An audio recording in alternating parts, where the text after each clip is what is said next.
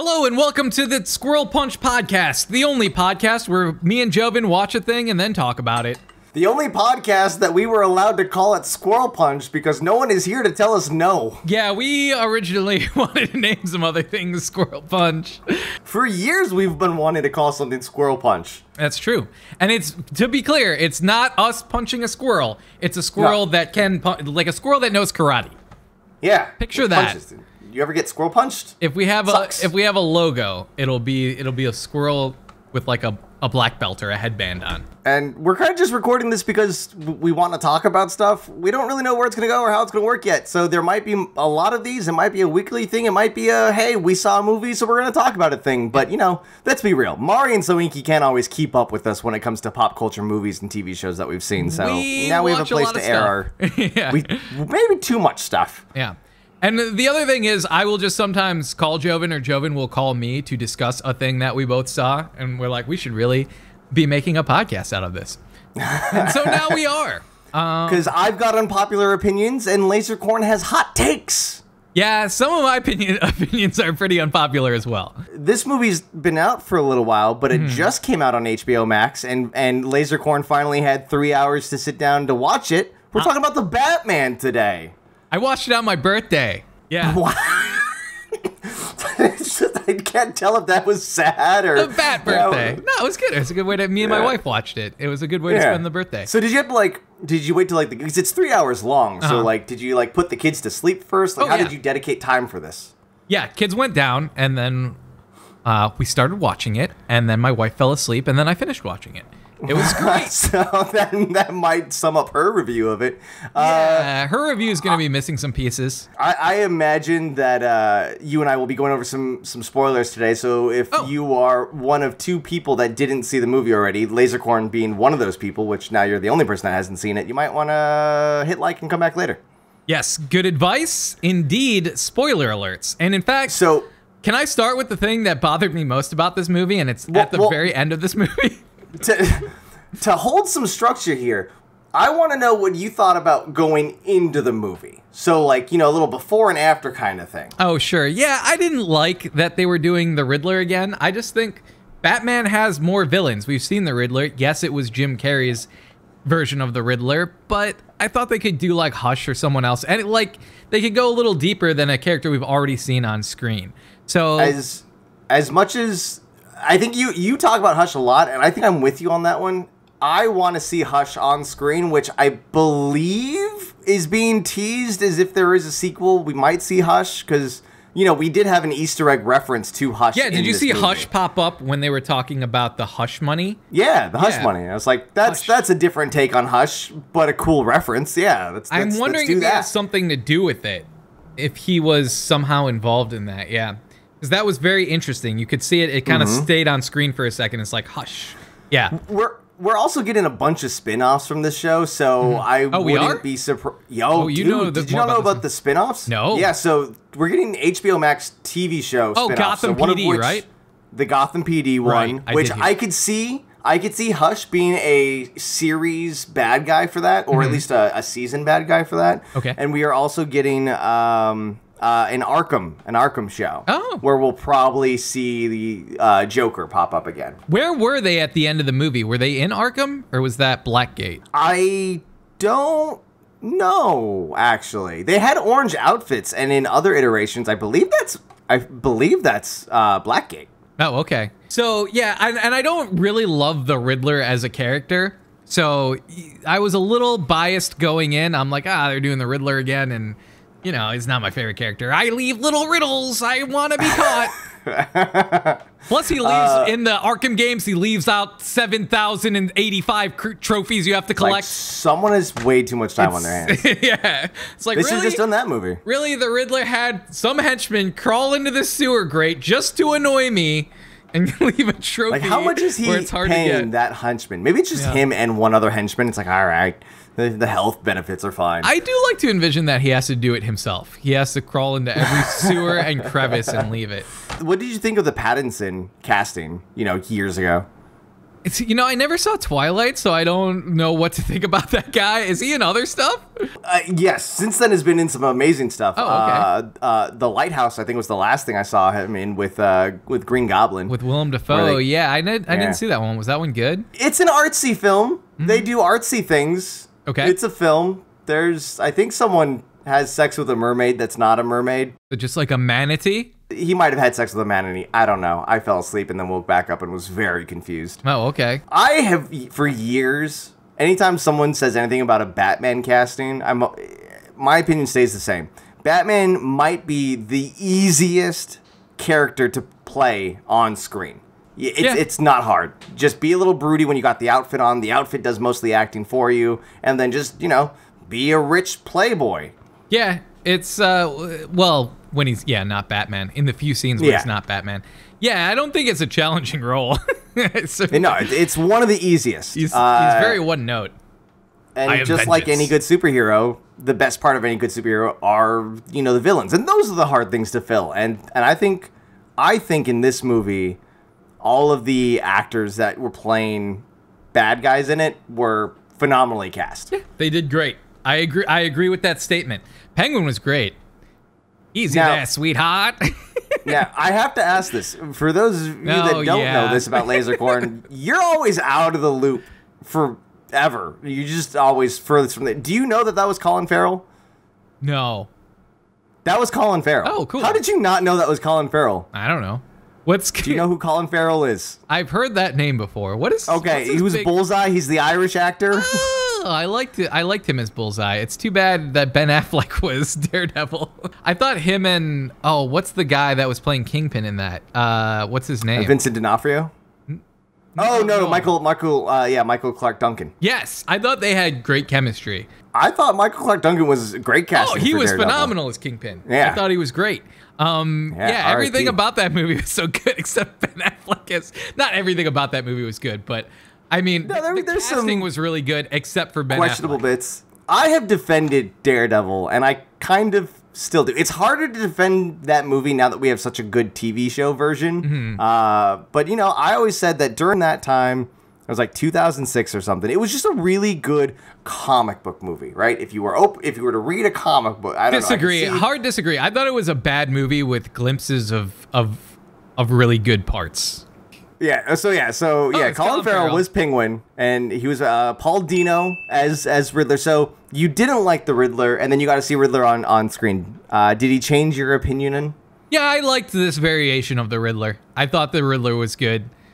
Yeah, I did like it. I still don't know that I wouldn't have wanted a different villain, but he was good. He was very, he's a dark Riddler, So he's just kind of like bumped the Riddler up for you as a decent villain. Yeah, I think he's good. I'm glad that we'll probably be seeing more of him. So, yeah, I enjoyed his performance as the Riddler. I enjoyed the way he was written.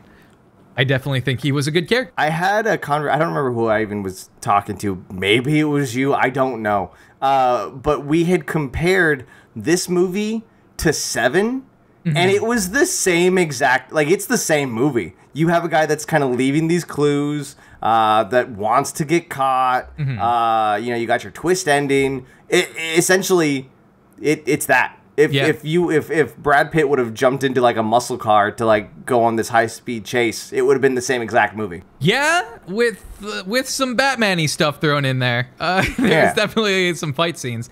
I thought the fight choreography in this movie was really good. Yeah, they shot it insanely well. I think they did a really good job in the beginning. That first shot when he's taking on the insane clown posse, that was pretty dope. Yeah, those guys, their makeup was cooler than the Insane Clown Posse. But yeah, I feel like they were a Juggalo spin-off group. Definitely. But that was also a trailer scene where I think did a good job in the trailer as setting off the tone for the movie, where it's like, sure, it's younger Batman. We kind of get the timing of it all. They kind of know who he is. They don't know who he is. And then they just keep on that wide shot as he just punches the crap out of someone over and over and over. And it's like, okay. Yeah.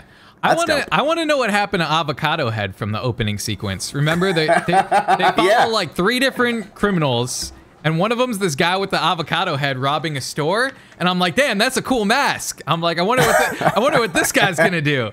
I'm like, and it's a character we've never seen before. This is awesome. And then he just shows up in the Arkham series. Maybe he gets hit by a car and then we never see him again. I'm like, oh, I thought that was going somewhere. Is he reformed, or is he like taken out by his medical bills, so he has to go back to a life of crime to pay for the medical bills? He probably walks with a limp for the. Was the car being driven by Batman? I have questions. No, he exists to show that even if Batman's not everywhere, he still evokes fear in criminals, thus causing them to be less likely to, I don't know, commit crimes, or more likely to screw up while they are committing crimes. Or to walk across the street looking up instead of left and right. Yeah, Very well, deadly. he looks into a dark alley, yeah. But, yeah, that's the whole purpose of that scene where there's 3 different people. It's like, he says that line, I can't be everywhere at once. But he wants criminals to feel like he's everywhere, always lurking in the shadows. So it was interesting what they did, but then also I'm like, but what's his backstory? It's got like a weird avocado man. You were completely distracted by that for the next 2 hours and 50 minutes. Avocado man, you're about to get toasted. I don't know. Admittedly, well, that was bad, but I loved it. Yeah, avocado toast. Like he's really millennial Gen Z. I don't know. Yeah, go on.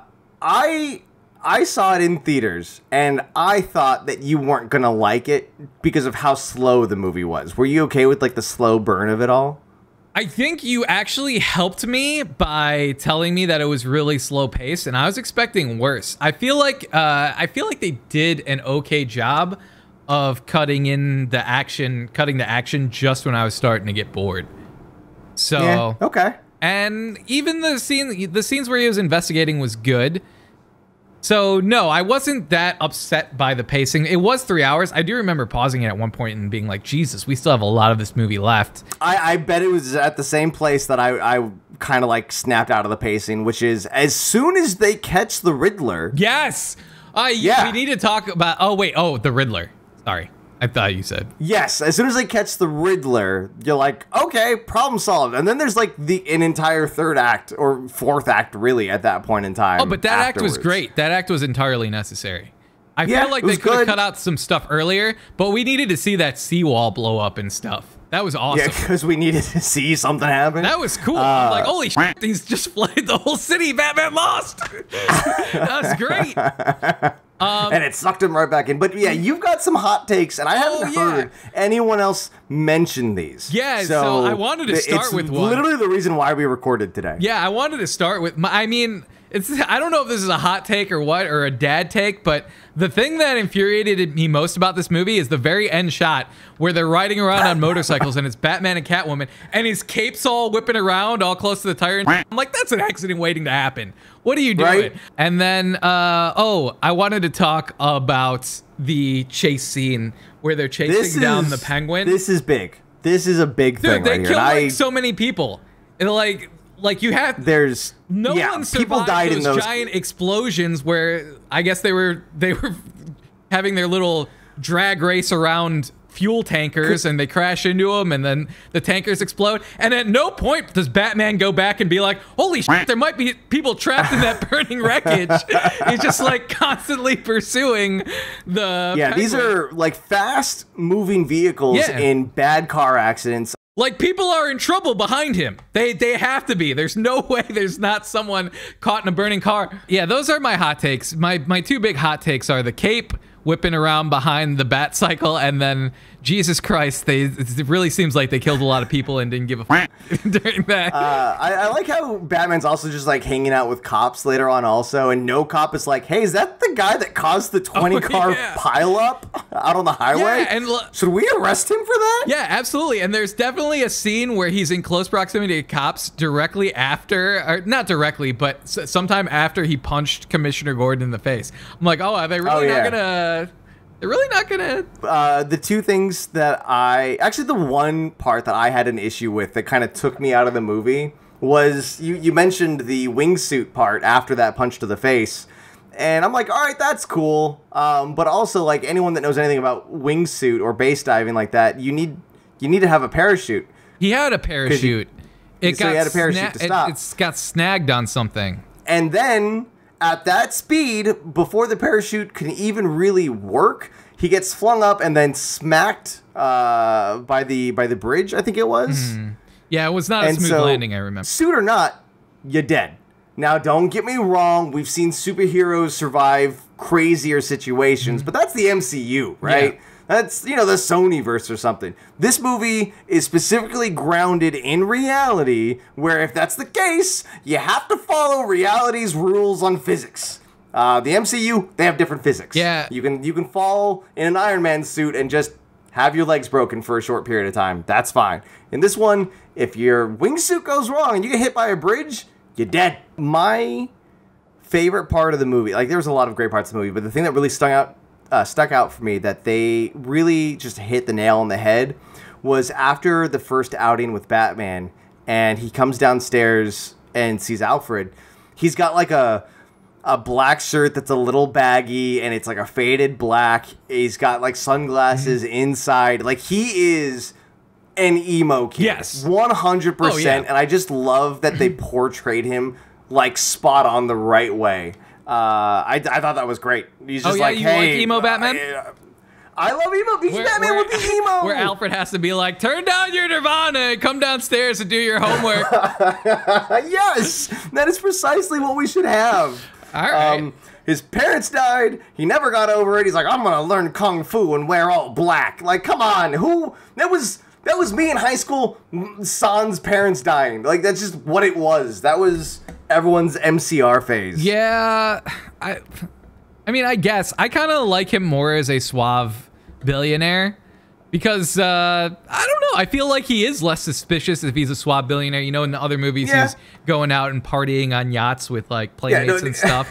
And that kind of definitely in this one, it's like, hey, who do you think Batman is? I don't know. Maybe it's that broody 20-something-year-old who's got eye makeup on. Yeah, he's got billions of dollars and like could afford a Batmobile. And yeah, I feel like it's a little suspicious having him be goth, but whatever. It didn't ruin the movie for me. It's just no. I just it took me out in a very positive way. So I don't know. I was just like, that's. I'm just glad that they put that in there. I became a Matt Reeves fan with this film. A lot of people, you know, reviewed it and said that it was too long, it was kind of boring, and I think that we have the MCU to blame in a large part for that, because like Endgame changed how we see superhero movies.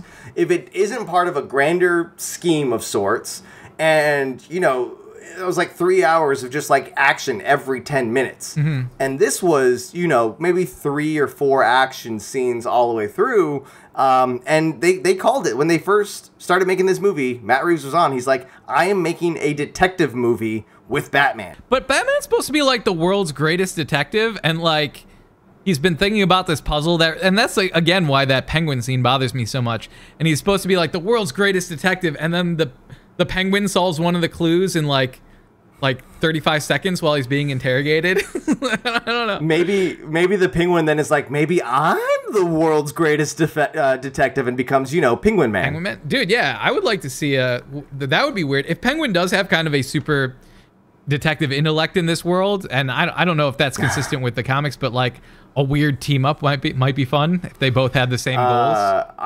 What's interesting, and we won't get this, but in the Flashpoint version of Batman, he doesn't have an Alfred. This is Thomas Wayne becoming Batman. He doesn't have Alfred. He has Penguin. Oh, really? Penguin is his Alfred. Oh, I have to complain about one more thing. Jumping back to the movie, like the Riddler's on like TikTok and he's got like 500 followers. Couldn't they have just followed his TikTok or whatever he's on and been like, oh yeah, where are we meeting up? Oh yeah, that's the plan? Cool. And then just shut it all down. Like no one thought to like Google this guy and see if he had a social media presence. That's like the first thing you do in the FBI now. It's like, all right, how many followers does he have? Batman racking his brain about some like weird cipher. Meanwhile, he's like casting. He's like, okay, guys, get your costumes ready. Everyone order your guns and masks off this site. We're going to meet up. Meanwhile, he's staring at the dumb cipher. I almost wonder if that's the Riddler's plan. It's like, yeah, I don't think Batman Batman knows about social media. He seems like kind of a boomer. I'm just going to distract him with the cipher, and then I'll be over here at TikTok. I like to think that like Paul Dino's Riddler is just like has too much time on his hands on social media. He's like, yeah, maybe I'll start like my own OnlyFans account. It's like only riddles. That's true. Batman goes to his like actually finds it. He's like, OnlyFans. It's like, what? $15 a month? I'm not paying for this, and that's why he didn't get any of the clues. Now we need a spin-off series of the Riddler coming to power. Oh, that's also, you mentioned Penguin. That's another spin-off series is the Penguin. Yeah, Colin Farrell's rise to power. Now, in these spin-off series, Joven, you know more about this than me. Is Batman going to make appearances? Is he going to like show up in certain episodes? I don't know, and I don't know if that's been talked about yet. That would be a way for DC, I feel like, to really elevate their series game, because I think one of the like a huge draw or kind of,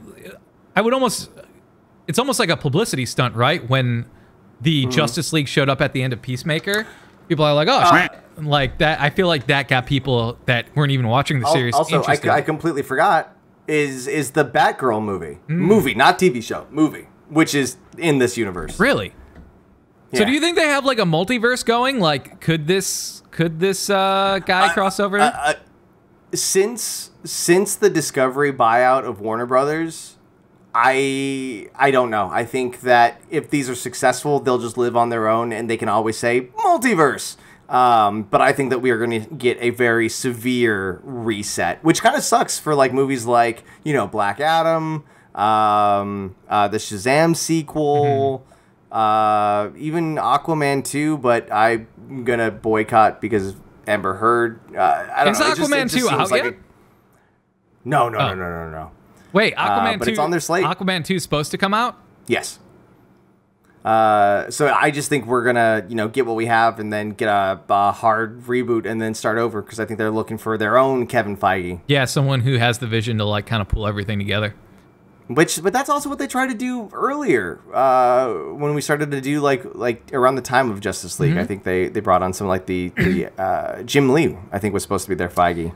But not everyone can be a Feige. I also, going back, I was talking about the pacing in the Batman. I really do want to state that, double down and say that you can't let MCU movies spoil other styles of superhero movies. Because this was a slow-paced detective movie with Batman, and when you watch it as such, it's really good. Never mind the fact that, you know, Batman should have died in a hang gliding incident, and then when he got exploded in the face. Oh yeah, he just kind of shrugged off that explosion. We didn't even talk about that. Yeah, the bomb went off right in his face. Just walked away. Yeah. Like he's completely fine. Again, shout out, this isn't again, but shout out to How It Should Have Ended. They did a fantastic version of, I'll have to watch the that. Batman, which, yeah, they do it right. Because wait, in How It Should, you've seen it already? Does the cape get caught in the motorcycle wheel in How It Should Have Ended? No. Damn it. No. Why don't they call me? Call me How It Should Have Ended. That just means that your joke is unique. Yeah. Overall, as we kind of like wrap up this late to the game review, how would you overall rate it? I give it like an 8. You?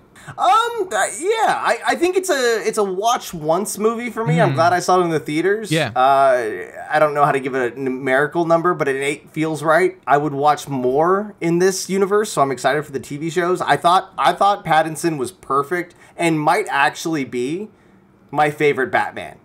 Like my Batman and Bruce Wayne combo. I think he does both perfectly. Christian Bale is a very close second.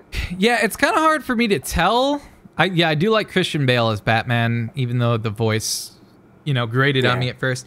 It's very hard to tell because, like I said, I'm not sure I agree with how they wrote him as like this goth emo kid.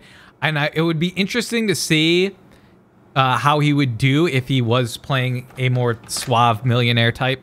But keep in mind, because Bruce Wayne is always really the mask of Batman. So this Bruce Wayne, this emo kid, will eventually turn into that playboy guy who's like, all right, we have to like keep up appearances. So like in a second or third movie, I think we'd see him kind of fall into that. Yeah. Because again, he's early 20s versus. Yeah, I think you're right. Later in life. So yeah, I definitely think seeing him kind of grow into that character would be great, and I'd like to see how before I declare him the best Batman, I'd like to see him a little character growth out of him. But yeah, I agree. He did pretty good as the Batman side of things. Let me ask you this as we're wrapping. Oh, first of all, can I get your ranking out of 10? I'd say an 8. Yeah, 8. I think an 8 is a good spot. It's fair. I think it's a great movie. I really do. Could it have been better? Yes. Were there some issues? Yes. Let me ask you this. What Batman movies were better than this movie? Oh, that is a good question. I think that I would still put The Dark Knight over Dark Knight's this. Still number one in my book, exactly. Yeah. People like to complain about that being a Joker movie, not a Batman movie, and that's what makes a Batman movie the Batman, is because it's all about the villains. I give a lot of love to Batman Begins, but I think overall as a hate film, Batman I think Begins. this one was better. He summons bats in that movie, Joven. Oh yeah, you hate when people summon bats. That's right. Oh, we should. Yeah, we should do a Morbius review. Yeah, part of what started this whole podcast was me complaining about Morbius summoning bats, and one of my many complaints about the Morbius movie. Stop summoning bats. I don't think it's cool or fun. Don't do it. But yeah, he summoned bats, which is even more out of character for Batman than Morbius, and it really annoyed me. And I went back and watched that movie, and I just didn't think it was good at all. Yeah. Dark Knight is definitely still my number one, and then I really like, which one was Mr. Freeze? I'm a sucker for Freeze puns. Really? Yeah. You're gonna give Batman and Robin in a top 3 of Batman movies here? I don't know, man. I really thought that was corny and fun. I think my top 3 go Dark Knight, The Batman, and I go Batman Returns as my number 3. Okay. Which one is that? Yeah, that's the Tim Burton one with Penguin and Catwoman. Yeah, that one's all right. I like it. Oh, that has Christopher Walken in it too. Yeah, that one's pretty good. That it does. All right. Good podcast, I guess. We gotta find a. Yeah, we did the thing. We gotta find a place for it to live, but. Yeah. So now, whenever we watch movies, or I don't know, Doctor Strange is coming out. Yeah. We'll see if I have time to see Doctor Strange. You got a baby coming out too. Yeah, that's the thing that's happening. But even, maybe we'll jump on for like small mini pods when like there's some interesting news that comes out. We're like, oh man, did you see this? Which might be weird for you because you never pay attention to news stories. I don't. You were surprised to see Doctor Strange when you went to the theater for No Way Home. Yeah. No, wait, no. Doctor Strange was the one character I knew about because I saw him on a billboard. Oh, like the day before or something? I was surprised. I think I told you when I learned that Doctor Strange was in the movie that I was upset that it got spoiled for me by a billboard. Yeah. I was like, wow, people have known that for like a year and a half. That's, yeah. I commended you on that. I went and complained. I don't watch trailers. I don't think I watched a trailer for the Batman. Don't watch the Love and Thunder trailer. I won't. I don't know if you... Do you know what's supposed to happen in Love and Thunder? Yes, because I have seen a poster. So I know that Jane Foster becomes Thor. But beyond that, I've not seen a trailer. 4 years ago, announced that at Comic-Con. Yeah. So how you missed that? I don't know. Yeah, it's been around too much for me to miss it. But yeah, we'll find reasons to do more of these. Yeah. So Squirrel Punch.